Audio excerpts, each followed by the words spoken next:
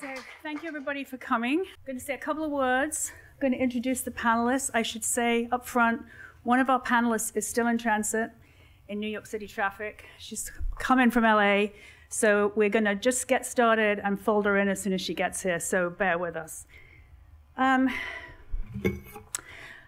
Last year, we were all stopped in our tracks by a global pandemic without any real precedent. Against a backdrop of isolation and separation of a COVID-induced lockdown, the world was then rocked by the horrific and violent murder of George Floyd, which gave increased velocity and urgency to the Black Lives Matter campaign. All in all, Black Lives Matter is now the biggest movement in the history of this country. We're now living in a world with no map and no blueprint. What does this mean for commerce and culture? And more particularly for fashion and jewelry? What is the new normal? Who are the new establishment? Helping us explore these questions today are four visionary thinkers who I'd now like to invite to the stage. Pat Dambe began her career in Botswana with the De Beers Group as one of the first Black female management trainees. She's since had an impressive series of leadership roles in Southern Africa, including Executive Director of Media Broadcasting for Thebe Investment Corporation, which was the first Black-owned investment company in the country and was established under the auspices of Nelson Mandela. She's also led transformational work in advertising at Foot Cone & Belding and served as the VP of Corporate Affairs for Coca-Cola in South Africa. Since 2014, Pat has been back at De Beers in a variety of executive roles, most recently as VP for Market Outreach. Jameel Mohammed founded his Afrofuturist brand, KHIRY, in 2016. It means wealth and fortune in Swahili. Jameel was, just 3 years ago, coming to New York from his hometown in Chicago when he received a request from Michelle Obama's stylist to loan pieces for her book tour. That was just the start.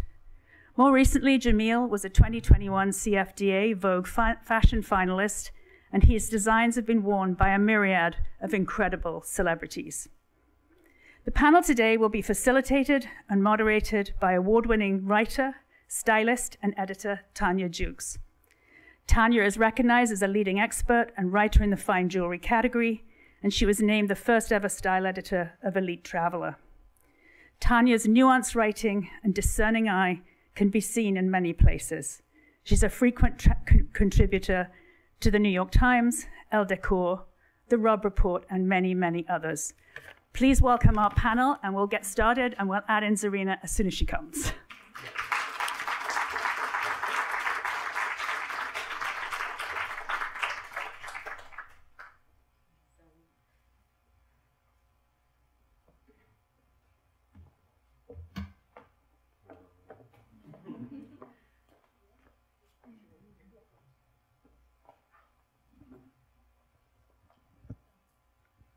I'm going to disrobe now. Is this on?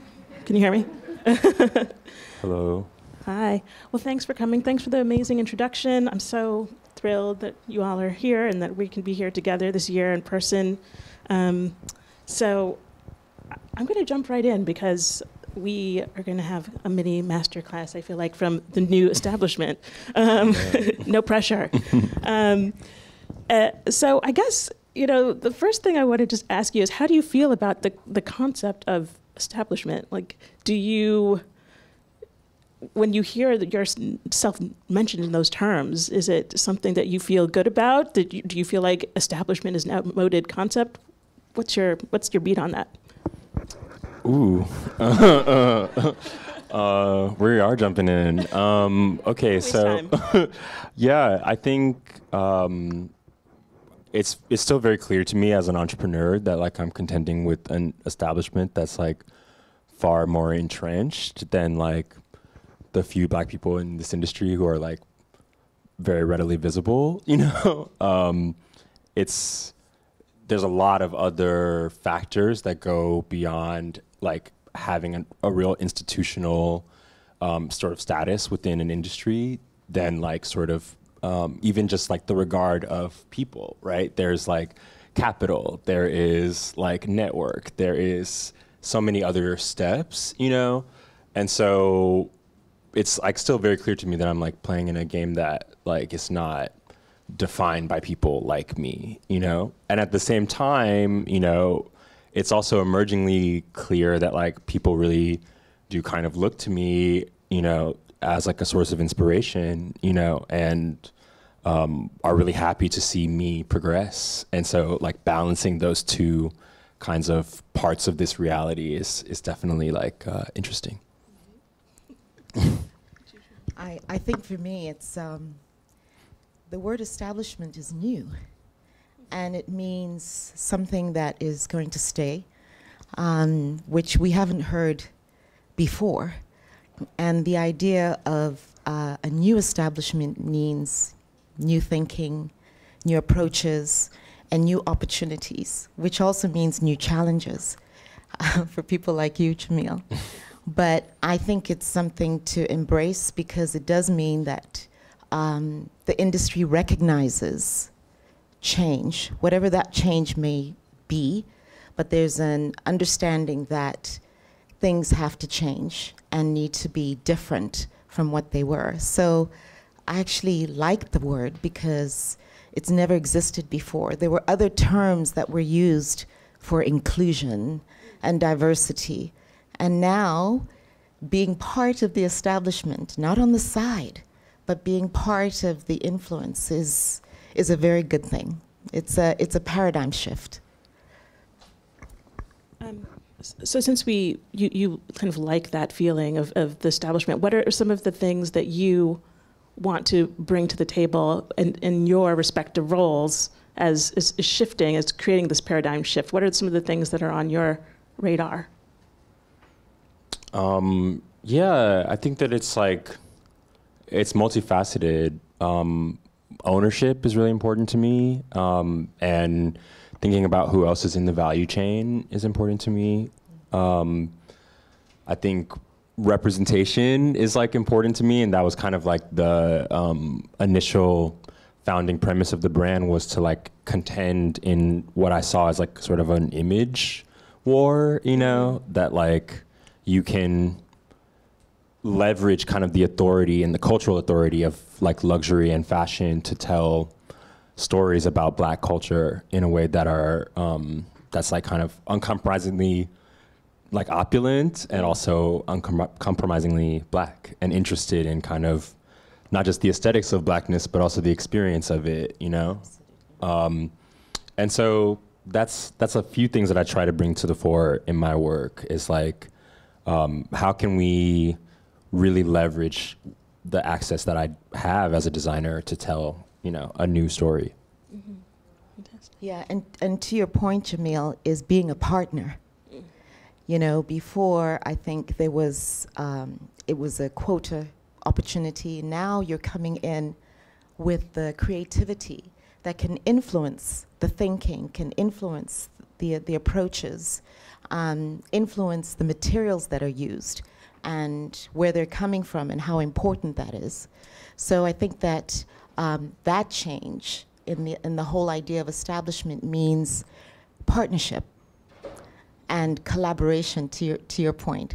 And what does that mean? It means that there needs to be some reviewed definitions and approaches. Jameel talked about the value chain.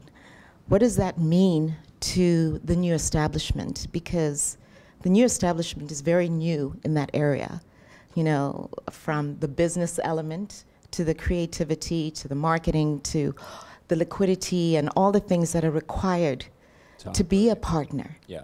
So I think that's one of the things that you're mentioning in terms of that whole value chain. Yeah. Very important to the whole process. Yeah.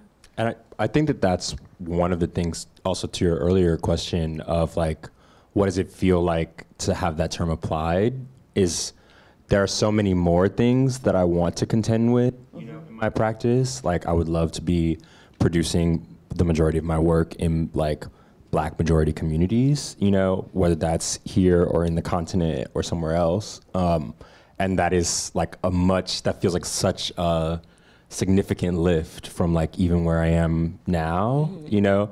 And so that's kind of how I mark like where I am along the journey of like really feeling comfortable like saying like, yes, I'm established. It's like, how much do I feel like my values can totally guide all of my actions, and thus can like sort of really influence like the wider world beyond me, you know? Yeah. And we've already touched on a lot of things. One thing that I'm curious about, especially because just recently, you know, I mean, you were nominated for the CFDA Vogue Award. Applause break.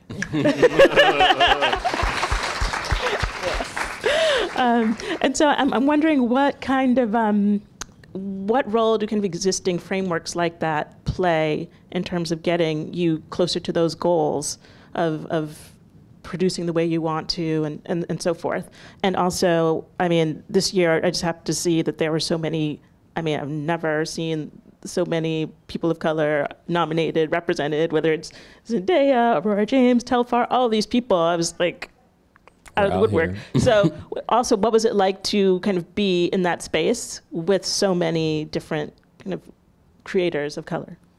Yeah, I mean, well, to answer that question, first and foremost, like, that was an incredible experience, and I expected to be in that position someday, you know, but to have it be this early in my career and to be surrounded by people whose work I really respected, you know, was amazing to me. Do you just want to take up a second? Zerina's here, y'all. Yay! Sorry, guys. I flew here for So this. just read this. Did you read? Okay, I made it. Glad you're here. Yay. Sorry to interrupt. Welcome, welcome. Loud enough. Hello, does this work? Is it on? I think so. I think so. I think so. It's moderate. All right. All right.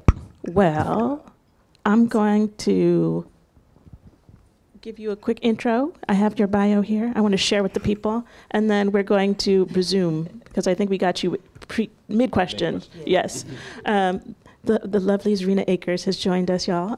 She has become a fashion household name for being the architect behind celebrity signature looks as stylist and her work as costume designer. Her past contributions have been recognized and awarded by the Emmys for Disney's Black is King. Her e-commerce marketplace, Black Owned Everything, seeks to incubate, amplify, and empower a community of brands to stimulate diverse audiences to shop inclusively. I hope I got that right. That was good. Okay. Yeah. So, So the question, I think, was how does like participating in these kinds of like pre-existing structures within the industry get me further and closer toward like that point of real self-determination, you know? And I think that like structures have always existed to like empower people, you know, whether or not they were people who had like my exact biography, you know, traditionally, you know, they were not typically, but I think that those sorts of programs still put together resources in a way, you know, from the vantage point of people who can understand like what are the various needs that you might have as a person in your position, trying to get to where we are, you know, we the organizers of said program. And they have a specific vantage point on development, on how to sort of approach things step by step, and like what are the core fundamentals to get out of the way, you know? And sometimes, you know, I've been resistant and been like, no, I'm gonna do it my way, you know? And then you do later find out like, oh no, there was like a little bit of wisdom in like that 40-year opinion, you know? So yeah, that's what I would say. Yeah. any CFDA tea that you would like to share with us? Zero. That is Sorry. not. It was not what we're doing here. Just trying to get me in trouble. You know, I'm trying to get an exclusive. Okay. And I mean, Zerina, you obviously have your own incubator and platform. How do you work with, you know, people who are kind of like in Jameel's position to kind of become a structure that helps advance their work and bring them to the next level? You know, we've been fortunate enough to gain, Black Owned Everything gained a lot of popularity really quickly last summer. And I've wanted the brand and the company to kind of become a stamp, you know? Like, if you come here, you know that there's, you know, you're gonna find good brands, you're gonna get a certain quality. But we've been able to partner with larger corporations, like with Netflix, with Google on launch, with Instagram, Nordstrom, Nike, and to be able to bring some of the independent creators into the space has been an interesting learning situation. Like, you know, we brought in Sammy B into the Nike Nordstrom partnership, and she actually it was her first time entering into the wholesale space. And sometimes you just got to dive off the deep end, and that's kind of how she was able to learn. But it was definitely an uphill battle from there, you know. But bringing them into these spaces and kind of giving them this visibility, I think, has been able to, you know, propel so many people into it's almost even shifting the trajectory of the brand or what they thought the brand could be, which is really nice to watch, and that's probably the most rewarding part of it. But how does someone get to that place? You mentioned this designer who had to kind of jump in, had never done wholesale before. So what are the tools? How does one get to that place? We actually, through I'm actually trying to solve some of these same issues, like, and implement systems through the Acres and Acres Foundation, because I'm seeing that a lot of people just don't know where to start, don't have the infrastructure. Sammy actually partnered with our product development woman, Nadia Spencer, that helped her, and she helped us even get the right tags, the right UPC codes, and the right bags, and, you know, all of those things, because she's familiar in the space. So even the goal there is to just, like, I was just having this conversation yesterday at a private meeting with the Nordstrom like buyers and things like that. I'm like, okay, yeah, you guys want to buy, but like Nordstrom's notorious for being the hardest company to deal with on a wholesale level, because you demand so much, you give so little, you know, so figuring out, so actually now kind of pitching to them, how do we develop a program that gets you there? You know what I mean? Like, that teaches you sort of from point A to point B. And even if you're not going to end up in the store, it can get, maybe you just get in front of the buyers. But there's so many steps to getting to that point. It's like, I don't think a lot of people, I think a lot of these companies are, you know, first trying to, you know, just save face. You know, we're going to partner with this, we're going to do this, but they're actually kind of hindering the creator in a lot of aspects, because they just, it's such a burden, you know, to try and get in. And I mean, we, you know, we're rigid, we figure it out, you know, we're resilient, so we're figuring it out. But I'm sure, you know, you've had some hardships as well in the space, but, you know, so I'm just trying to, you know, really partner with people to get the infrastructure. And I think that get that base first, because that's the only way to scale, you know, is to get that kind of structure in place first, and to have the knowledge and be aware of it. Yeah, on a broader scale, like how do you recommend, or what are the steps you followed, for instance, to build this knowledge, this body of knowledge? Is it a mentor? How are we doing this? I think I have like taken advantage often of just like reaching out to folks and trying to glean whatever like little bit of insight, you know? And sometimes I've often experienced that, like, okay, here's a bunch of advice for someone who has like $200,000 in the bank, like, and one bit of advice that is applicable to my situation, you know?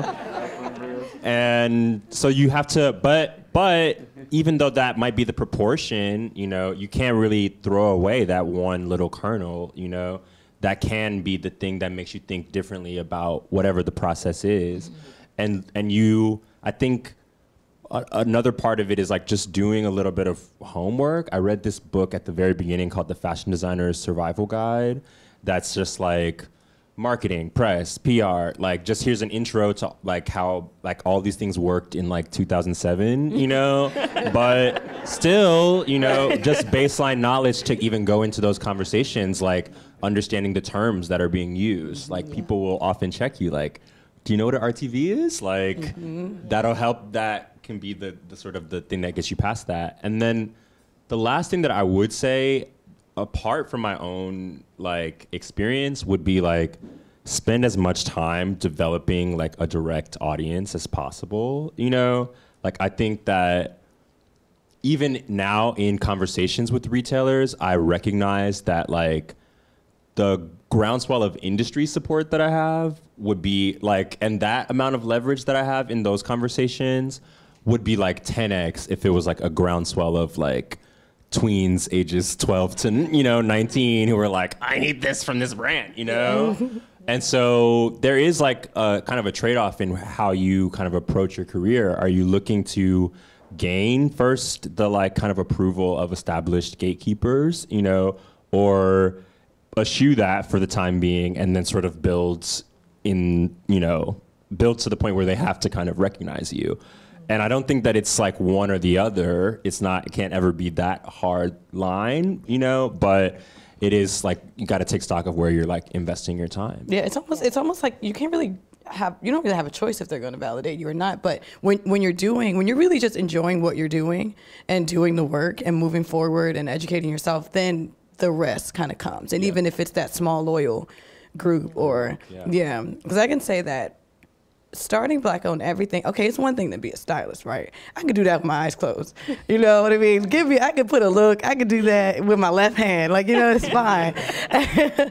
But becoming a businesswoman sent me into depression because it's not easy. Like, and then I had no idea what I was doing.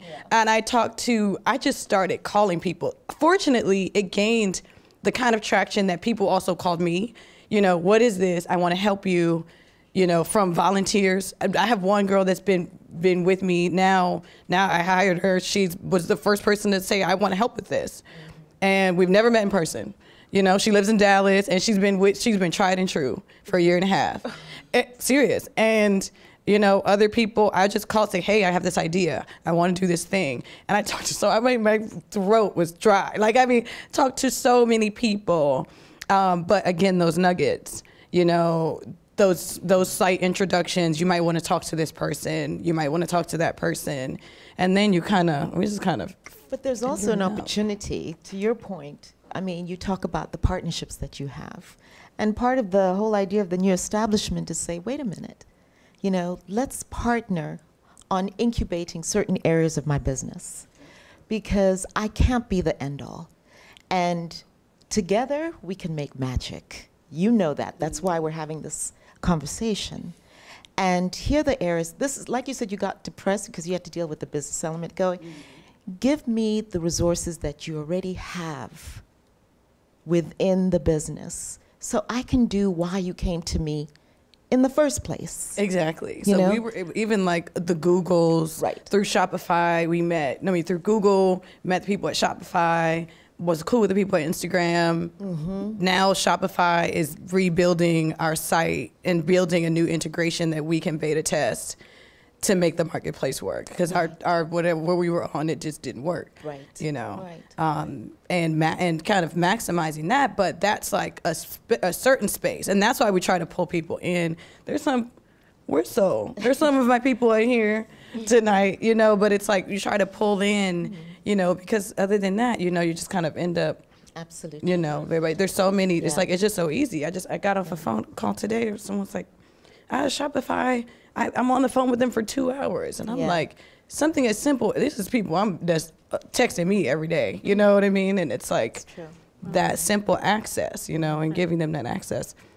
And to your point, both Jameel and Zerina, is that, I mean, the establishments sometimes don't know. I mean, we went through that as De Beers. We had to learn to listen, to have this kind of consulting approach to, well, what is it that you're struggling with, you know, and finding out what those real issues are, because honestly speaking, sometimes you just get into, you know, you think you're enabling, but you really go, geez, I didn't think about that. We need to get the diamonds. We need to get, you know, the value chain. We need to get the positioning. And those are the things that I think a lot of creatives think, I can't talk about it. Right. And I was going to say, and a lot of people probably don't want to seem like they are, you know, less than, ignorant, not, you know what I mean? And they're just trying to, they're just like, okay, I'm going to just, I don't know, until they're like, until it's too late. Yes. You know, and now you've missed the deadline, or now you've, you know. So it's important. It is important to have those conversations. And I myself am guilty of that. I remember early on partnering with Macy's, being afraid to say, I don't know how much to charge you. You know what I mean? Backing down from the conversation and then coming back. And what's the response to that? They're like, fantastic. Like, yes. Yeah. Well, I guess, like, what are some of the things that really move the needle for you? I mean, you're kind of still young in your career. I mean, we all have ish. I mean, not all of us have Emmys, but and just like, what are some of the things? Because there's so many things you could be focusing on, whether it's building a collaboration with someone like De Beers, or, you know, a million other things, learning what all the abbreviations are. So what are the things that that moved the needle? I mean, I know you were at one point in Barney's, but still maybe looking for a restaurant job at some point, or maybe thinking about it. That is correct. I did my research. I mean, yeah, that's the other thing, right? Like, early on, if you are coming to the table without anything that people respect or like are aware of, like, the deal is not necessarily going to be in your favor. Just gonna leave that where that is.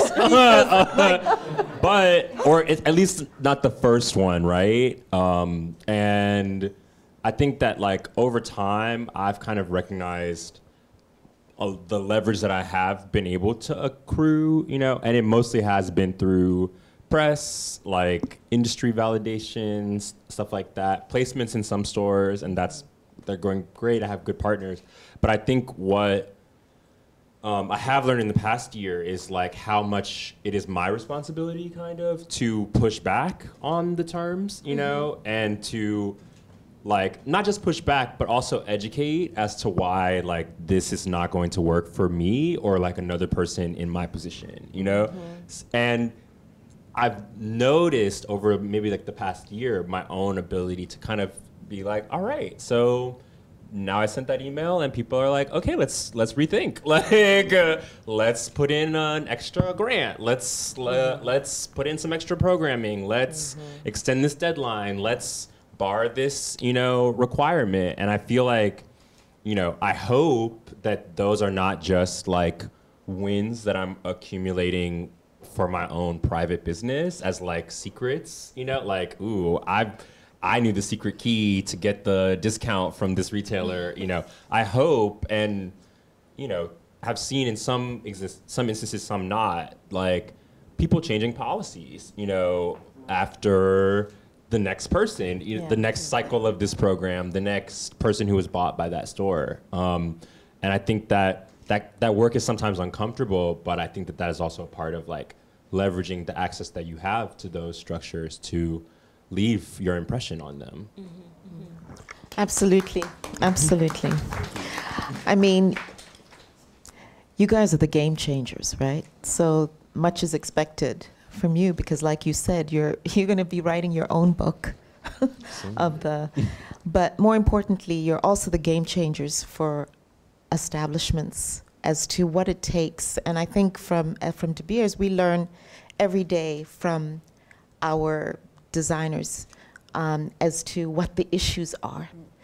And we take them seriously. You know, some of them we go, okay, you know, and some of them we go, you know, there are places where we can help. Like you said, we may not write the $200,000 check. We can figure something out. But that's your goal. Yeah. And say, can we be an enabler to that? To get there. And what does that take? And I also think that it's, you know, the conversations, and you think about how much money, you can actually validate the cost of those things and say, listen, I need you to do this. This is what I'm doing, right? Yeah. And let's look at marketing it together. And I think you're doing that right now. You are setting the new plan, you're setting the new trend of what that new establishment is for the future. And like you said in the beginning, I was doing, now look where you are now. So that's so important to document and be the spokespeople of how to do it right. It's very encouraging. Yeah. And I mean, you have all been participants in collaborations. I think, Jameel, you have actually worked with De Beers. So what are some of the things that you think about when you're weighing collaborations and who you want to work with or not? What are, you want to? You know, first we kind of co-write the program, really. So I work alongside my manager, sort of / agent, and we kind of negotiate these deals, right?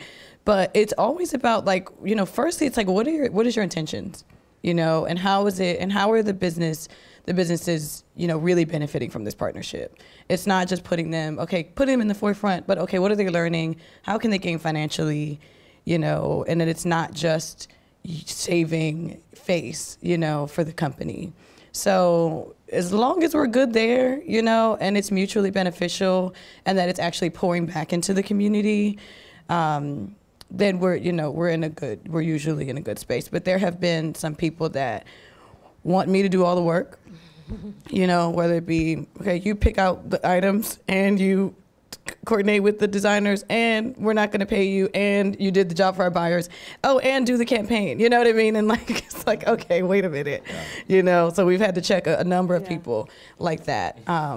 Even recently I did a partnership. We did the campaign, and I realized I was drowning at one point, and I'm like, I'm up against two titans, and we have to produce the entire campaign. Like, that's kind of crazy, you know? We did it though. That's the thing, and we killed it. It was the best one yet, but you know, so for me, it's always just the intention, you know, and that the intentions are genuine, and it's not, you know, a quick fix. I try to, you know, now it's really more about long-term partnerships, at least a year out or a few seasons, you know, and just, again, as long as we're good, because at the end of the day, these are platforms. I mean, we were talking about the Netflix, Nike, these companies. I mean, we are, you know, if a brand is getting, you know, a couple $1,000, $100,000, or whatever it is, it's really changing their lives, you know. And I hope I'm not like just repeating a bunch of stuff that was said earlier, but you know, it's changing their lives. So it may not be, you know, it's nominal to them, but as much as we, you know, you want to draw the line, it's like it really can change the trajectory of their business and what they're reinvesting into and how they're able to scale and grow, and, you know, so. And just from your end of things, Pat, like, how you work with young designers, people at different parts, at different ends of their career. Yeah. How do you kind of decide on who's a target for you, and what are you looking for? You know, if we take one person, you suddenly realize you're hitting a community, because I wonder how many people benefit from what you do and what you do. So it's not just about the designer. It's about the economic or socioeconomic impact by supporting that designer. That can change many lives. So it may not be, you know, massive, but the fact that you can get a supply chain that is not the traditional supply chain. It may be an auntie or somebody within your community that to say, listen, I have to deliver everything for this product. I need you to do boom, boom, boom, and I'm gonna pay you. And I'm gonna pay you to do boom, boom, boom. All of a sudden, the community is benefiting. So what we've realized is that this is not just about the individual, that it actually impacts a community. And I'm quite sure that in the diverse communities, one person supports a lot of people. I can attest to that. There was a designer, Sarah Dior, she does Tanguro. I put her look, I think, on Beyonce maybe twice that year, and the photos weren't even that. I mean, it was like hey, I'm on a boat, you know, and then maybe, you know, she wore once in South Africa. Sarah went from employing 7 people to employing 50 people. that year. From And two Beyonce boat placements. it's simple. I mean, and it was like, but it's something as simple as like, and you don't know the reach, and that's why it's important to, you know, okay, the big grand designers of the world, fine, but to bring in and again kind of blur those lines of luxury. I'm always interested in, like, you know, okay, we have a Valentino thing, but then if I let me grab this thing for this little black girl, let me see what you're gonna know the difference. You know, and it makes such a tremendous difference in the business and kind of funneling these things back to the independent business. We all think of mom and pop shops as, you know, those kind of tried and true, long-standing, 30-plus years, but it is just independent owned business, you know, and putting it kind of the money back in the hands of the people. Absolutely. And just, did you want to? Yeah, just really quickly, I think, so from my perspective, assessing collaborations, I think there's a few things. Yeah. One is what is kind of the vision of my brand and what adjacencies am I trying to establish, you know? That's like a really tactical point, like who will I be sitting next to as a brand? Because I think part of the like longevity that I want this business to have is, I think, going to be furnished by like really strategic and tactical thinking in the moment, you know? The other thing is the terms, you know, because I think that from the other side of being the designer who's being approached by X brand, you are like, okay, so is this a PR what budget is this coming out of? Is this coming out of short-term, like 6-month PR marketing, like scratch money? Or is this coming out of like, we are actually establishing a new initiative, here's like how we see it going to play out for at least, maybe for you and the other people around, you know, your peers in this program, maybe for far into the future, but like, I try to assess that, you know, because I think that's really important. And then the last thing, I just have to be like very real as like an independent artist, like you do have a brand, but it is about like, does this feel like it's like adequately valuing what I'm bringing to the table, right? So like, I think back to what you said about like, now I'm doing the campaign and I'm doing this and I'm doing that and like this was like the stipulations of those things is really important to understanding like, how does someone value what you're bringing to the table? Is it that they just expect you to show up and like be beautiful and create beauty because that's just what you do, you know? And who knows where you live or how you can pay rent on that, but you know, like, but you're so beautiful, you know? Or is it like, you know, hey, this is a market rate for someone who is in like a similar position as you, whether or not they've been like through the exact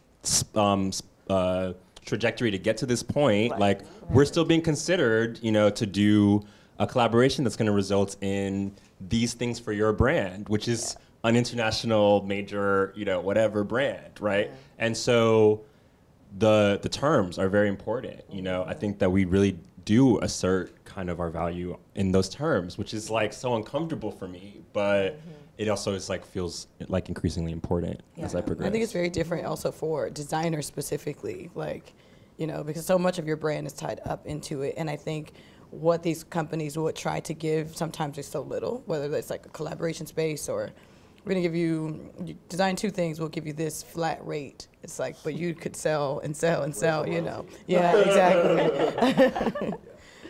Yeah. I mean, especially, I mean, we're talking about optics and how some of these, you know, potential collaborators, you can be wary of what's behind it. So even if that's the case, how do you flip it and make it something that is right for you, and when do you just walk away? That's a really good question, and I think it's also an opportunity. I think that our consumers now are really into where's it coming from. The provenance has become so important. You know this, that they want to know who's making it, what impact is it having, and as De Beers, we now focus on it as a major focus for us to our consumers. And I think that that's going to be the trend going forward. you know, the questions are going to be, you know, what impact are you making, Jameel? We're putting you on, like you said, but who are you with? So to your point, it's you're actually acting, they're acting as the enabler, and you're acting as almost like the source of opportunity to demonstrate that. How do you convert that into dollars and cents is all about coming up with a platform of marketing where it's coming from. Who are you? Who are you impacting? And what is the ethos of what you're doing as well? Yeah. Well, let's talk about consumers, because obviously in the last year there's been a lot of spotlight on, you know, Black and brown creators especially. But I've also heard from those same creators that it's been tough to ramp up to keep up with the demand and meet those needs. So what do you have to say to those consumers, or how would you like to educate that part of the equation? Yeah, I mean, I think for me, right, I feel like this is like, just to be like absolutely real, like I feel like my life really changed, you know, in 2020 with this like kind of resurgence of interest in kind of Black politics and aesthetics. And that was great, right? Like in one way it demonstrated that I was like really doing work that was maybe even a little bit ahead of the time, you know? And still, you know, I feel like the way that folks approach me now is like, so your problems are solved. Like you're doing so well on Instagram. Like it's clearly sewn up, you know? And what I think that like it's interesting, right? Because the incentives of the industry, I think, are to present an image of, and the incentives of our time are to present an image that is like, no, it's going great. It's going so well. Everything's perfect, you know? But I think that can allow there to be like a parity in the minds of consumers between like, this brand is on Amazon and it can get to me in 2 days. Right. And this brand was also featured in that same article. So I'm sure they can get to me in 2 days, you know? And so there is like an actual disparity, right, in like the infrastructural ability of like Black folks to like mobilize even against this surge of demand, which it should be said is not, you know, just a rightward arrow of like increasing interest, right? It's also like kind of rocky on that demand front, you know? And so like marrying those two business challenges and doing that in the context of like appearing fabulous, you know, is like very tough to navigate. And so I would hope that consumers in this moment of increased interest in supporting Black brands, they're also interested in like understanding the realities of Black people, you know, who are behind the Black brands, you know, like it's not Black brands brought to you by Amazon, you know, it's exactly. Black brands brought to you by Black people at their Black homes, you know, in their probably red line neighborhoods, you know, so but there's, you know, there's a lot of structural history that cannot be righted by like your feelings of encouragement and like glee. Or an order of one item, you know what I mean? Like it doesn't change anything. I know. We need to take a moment. He said it. Backup is comedy. Drop the mic, Jameel. Important the Def Jewelry Jam. You know, for the consumer to have patience. You know. Yeah, I'm sorry. No, I was just saying, I think it is important for the consumer to have patience, you know, overall.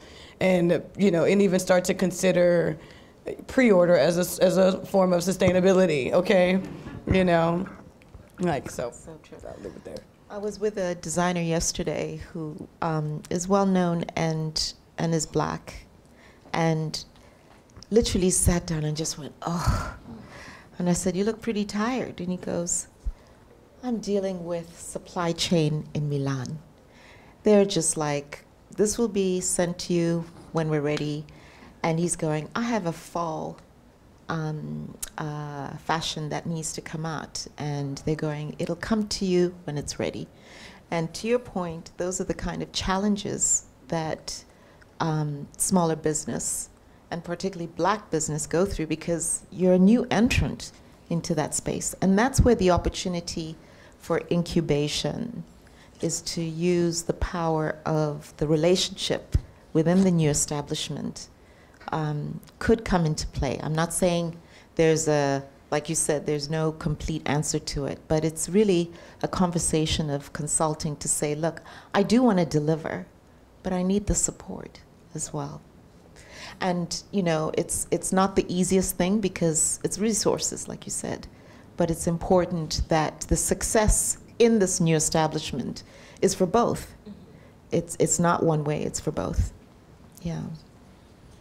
And just what are, you've kind of outlined that there are challenges that are specific to creators, Black and brown creators. Are there other things like that you target or really want to kind of ameliorate? What's on your agenda? Everything. So we're actually writing programs currently to partner with people like Adobe on the tech side, Shopify on the e-commerce side, and training people, because even right now we're onboarding brands, and a lot of people don't even have like return policies, and it's just some things that are very quite simple, and easy fixes as well. But these are the reasons why they're able to get chargebacks, because it's not clearly outlined, and things like that. So from technology, e-commerce, wholesale is a different beast, but in that space, okay, product development, you may just, again, the supply chain right now is a mess, but a lot of people then are having to turn and produce locally, literally hire a tailor and do it that way. Or a lot of people, that's how they were producing their collection, which is not very sustainable, because then you have inconsistencies, because this tailor doesn't sew like that tailor, and things like that. So just, from a product development standpoint, connecting them with, different, whether it's India, China, at Los Angeles, in Florida, different people to produce their garments, and then how is it photographed? How are you presenting it? How are you utilizing social media? Mm-hmm. So we're working even with Google, like how are you even naming your product on the SEO to pop up in the Google search properly when people search for items? So it's just those tiny little things that can kind of get you into the algorithm, a little better. And on a different note, also kind of consumer focused, since this is Jewelry Week, you keep hearing, or there's a feeling that Gen Z or the younger consumer doesn't appreciate fine jewelry the way older generations do. And I'm wondering, are you finding that? And I guess a ring it can be the same price as a handbag, but one is probably going to be around a lot longer. So how do you get that message across? We have a demi-fine jewelry collection and a fine jewelry collection, and both of them are, I think, ostensibly marketed on those terms of like jewelry is an heirloom product, and I do think that there are younger people who are interested in that, whether or not they're always buying at the like most expensive price point in either of those categories, probably not yet, but there are, I think, definitely people who are trending into that market. And I would say that like, in a way, like their kind of value system, I think better aligns with like heirloom, the idea of something that's an heirloom, right? Like that's not disposable, that is kind of more implicitly sustainable in that way, So I definitely think that the young folks like a little jewel or two. I agree with you. I have a 16-year-old, and she's into my vintage jewelry. She's like, she would love you. So she went from not touching anything to she's all in my jewelry and her grandmother's jewelry. And she's wearing it funky. I'm going, you do know that's a diamond ring, right? So I agree with you. I think that there is definitely a generation that is looking for authenticity, and value that is hip. For them, the whole idea of vintage and old and new, the way you define it, she would just love you. And I think, you know, I mean, and also it goes along with the trend, having all the necklaces that you can stack and keep on. When that stuff started to turn green, I mean, yeah, that's it. You know what I mean? These kids are real gold. You know? Like they want it clarity. packaged differently, though. You know, it has to be packaged differently. Give me a little pink, a little color, but they still want that stone to be diamond. They want to know what things are made out of, Yeah. you know? And I think like the clarity of that has always been tied to the fineness of fine jewelry, you know, is like, ooh, what is that sweater made out of? Like 4% what? Like, you know, Yeah. but the jewelry is like 18 karat gold, girl. Yeah. Like, Yeah. You know, it just, we've talked about some of the challenges, and I know that you're facing or have transcended, but also I know you want to be, and we've talked, you know, earlier about a part of a virtuous cycle. And so it's also not just about your getting ahead, but also thinking about the people behind you in the value chain. And that also goes to the consumer, and they're concerned about where their products come from and what they're made of. So how are you adjusting that? I mean, it's hard as someone who's coming up to think about those things, but how do you address them? Yeah, it is definitely hard. There's a few things, right? So I would say that like part of my mission is to be there, and there was a previous question that I didn't answer, but I think that was about like, what would you like to impart to the next generation and to change? And I think that it's really about spaces of education, you know, and getting like really subtle knowledges that I think that we're often excluded from based on just interpersonal relationships and experiences. And so this summer we had like a class of interns, you know, and we made like all kinds of ornate, like ready-to-wear looks and all kinds of other stuff. But it was really gratifying to me to be able to like give a first internship experience in fashion to someone like not that much younger than me, but that like they could work at a company that has always been thinking about like their image, you know, and not like, can I sell party dresses into this like pre-existing empire? You know, it's like, let's think about Black issues together. So that's one thing, is like internally. And then the other piece that is about the supply chain, that is a lot tougher, right? And I think that I'm becoming more educated over time, partially through the partnership with De Beers, about the origins and the differing kind of origin stories of different materials in different places, right? Because it's like, you theoretically would like to source something in Africa, but does that mean that it's actually benefiting Black people in Africa? Like, does that Yes. mean, yeah, I mean, yes, yeah, you know. Yes. Yes, you know. But that's like, those are things that are like kind of unclear, you know, as a person. You know, I didn't come into this industry with like a wealth of knowledge about what the best practices were or how to achieve them, you know. And I did come in with like a lot of kind of anxiety and judgment about my inability to kind of perfectly hit that on the first try. And I think that like what I have gotten over time is like, start with one collaboration, start with like one like sourcing mission, start with like one capsule collection and grow, you know, learn over time and grow. And you can have impact through iteration, you know? It doesn't have to just be like, okay, we had everything we needed to like perfectly set up this perfect thing on day one. Right, or that first product or whatever, it's gonna hit like that. You know, it takes time. Yeah. What about the consumer who doesn't care about Black people and Black things and like Black-owned everything, or you know, Afrofuturism? Like, how are you trying? They can't really avoid us because because the product is so good. You know what I mean? And they're tired of seeing the same thing, and they want something cool and new. And it's cool and new and funky, and they don't know that. And then often, even if they don't know that the person is Black, you know. But that's why it's important for those designers to be included in those spaces. So when you go to a Net-a-Porter, you're shopping, you was just looking for a beautiful pair of hoops, you know, and these happen to be the best. So there you have it. To your point, Zerina, sometimes it's not important to say it's black, but it's about the design that is so different. Sally and I were talking about this a few days ago, that what's been lost in the lack of inclusion is the creativity. You know, it's been so left out that now you're seeing incredible, I mean, some of the work that you're seeing as a result of the inclusion. So it's not so much about being black per se, that is a trade conversation. Right.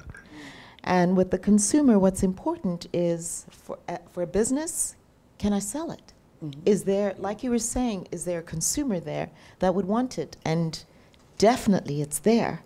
So I think there's two conversations in terms of inclusion, and the diversity is about business, not just about it. And that's why I like the word establishment versus quota, because it's about a partnership, and the older organization or the established organization calling you because of your creativity, so you can do what you can do best and they can support it.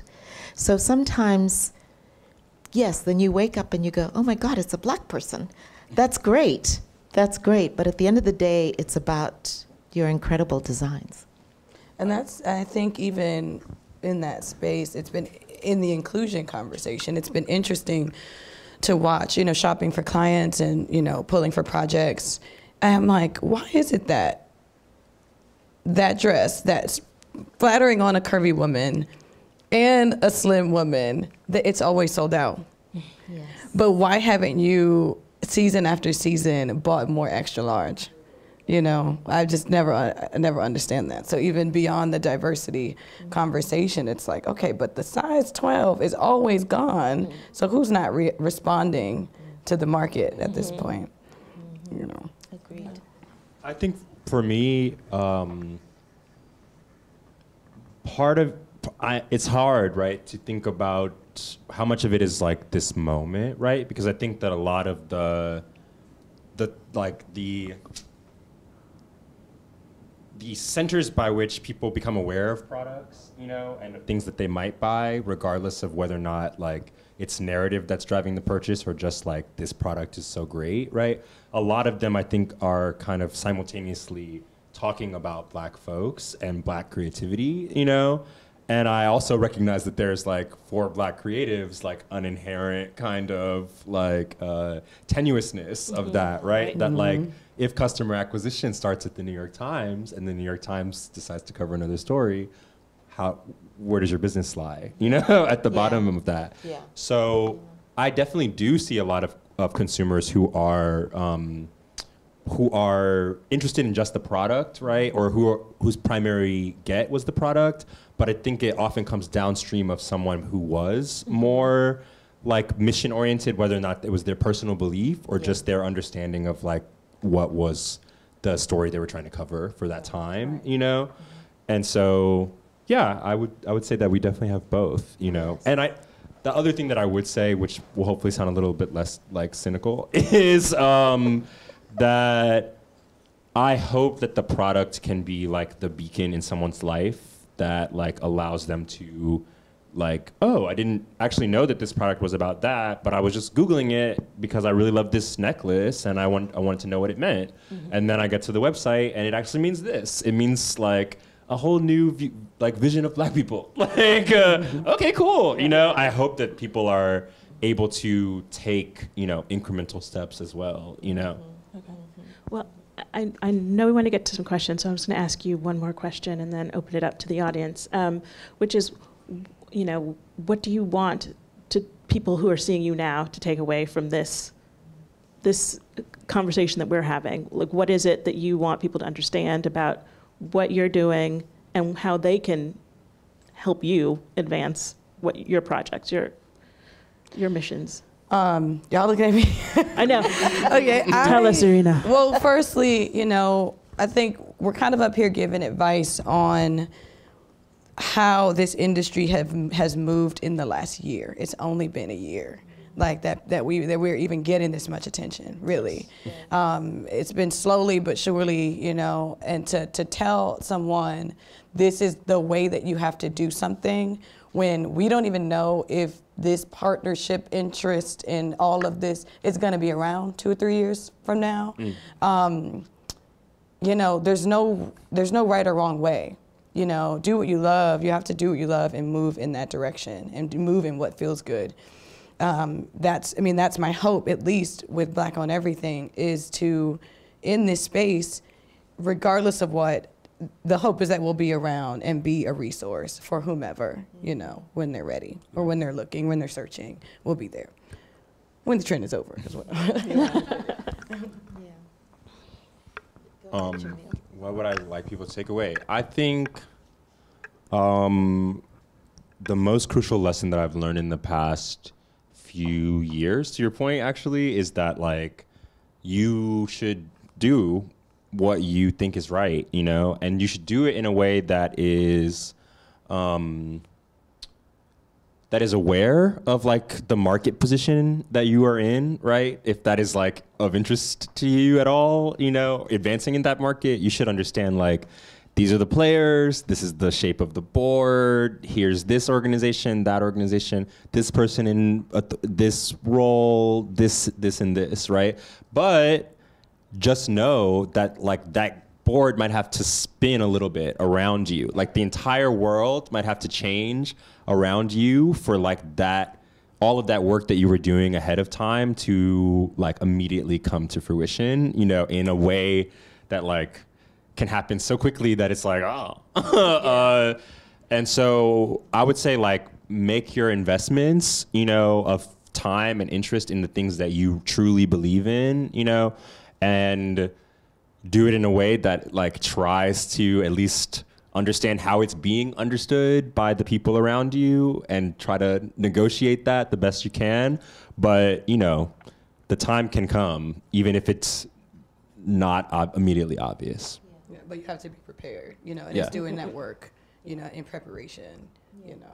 And then you're inevitably gonna not be prepared for some part of what comes, but then you just gotta grow a little bit more, because you know? It's also remembering that it's not only the small businesses. Like there are big fashion companies that were not ready, that did not have e-com, you know, at the start of the pandemic, and that had to kind of rush and figure it out, but they weren't paying attention again to, you know, being comfortable and doing the wholesale thing. And when everything is online, everything is digital, building your, you know, your own audience, you know, and spending the time, being consistent. Consistency. I think just to add to what both of you have said is to have this conversation, because this is not just a conversation, it's also consulting, right? It's opening up some of the things that people don't think about. So to have more organizations, like you said, to be able to have these conversations. And I know this has been said many a time, you probably heard it, that it's a journey. But that journey must deliver an increment every single step. And the question is, when we have these conversations, what are the next partnerships and what does that look like? So I hope that the industry will continue to listen. And, you know, I think it's really important to hear what's being said and see it as a business opportunity for everyone, impacting many communities. Yeah. Yeah, for sure. I mean, that's how I made my way through life, you know, is mentorship. I still have mentors. You know, I've been wanting, I mean, I don't know if I mentioned it clearly earlier, but I've just launched a foundation, the Acres and Acres Foundation, where we're really looking to get into the community for the younger people, bringing up and teaching them entrepreneurial skills and things like that as well, and financial responsibility, as well as incubating the designers that kind of need that infrastructure. So yeah, for sure. And the short answer is yes, that we have initiatives. I would need another half an hour to talk to you about it, but we have different types of initiatives that may not necessarily be mentorship, but are definitely focused on development and partnership and enabling. Yes. And same here. I'm definitely open. And yeah. Okay. Okay. I could say not Not that well, to be honest. Like, I watch a lot of documentaries. I listen to podcasts and NPR basically all day, and that it's just like the kind of sheer randomness and like the amount of depth that they'll go into to explaining like the whaling industry, in whatever, age. Like, I think that's like really helpful for my exploratory process. But beyond those things, I feel like at this stage in my like entrepreneurial journey, I'm so like home, office, like specific event afterward, home, like rest, every so often. Every so often. Sometimes for me, it's actually the exact opposite. It's like turning everything off and not looking at things and making it up. Like, cause like why? Well, who did the person that's referencing? Who did they reference? Like, I'm tired of reference. I don't want to reference. Everyone wants to see a board, but I'm like, it's in my head. I made it. I can't find an image of the thing that I have in my mind. Just let me do it. Sometimes it's just kind of. For me, it's just doing whatever the thing and just making whatever that crazy idea is in my head. And then separately, doing things outside of work, which is not even a thing. So whatever. I'm not even going to sit here and lie like I be playing tennis and going on hikes. I be trying though, but I do have a rose garden. And for me, sometimes it's just kind of stopping, putting the phone down, going for a walk, coming back, tending to my garden, my herbs and all that kind of stuff. Yeah. I'm more of a kind of for me, it's spirituality is also important in business and in life in general. So growing plants and things, they can kind of grow as you grow. And, I like the philosophy behind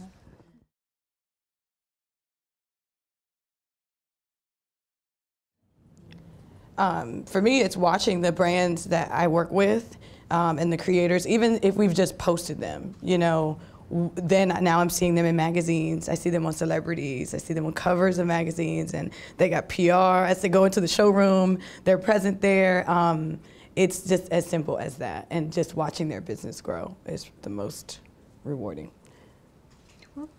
Well, I think I really loved seeing Christopher John Rogers win American Women's Wear Designer of the Year. I feel like that was like incredible to see.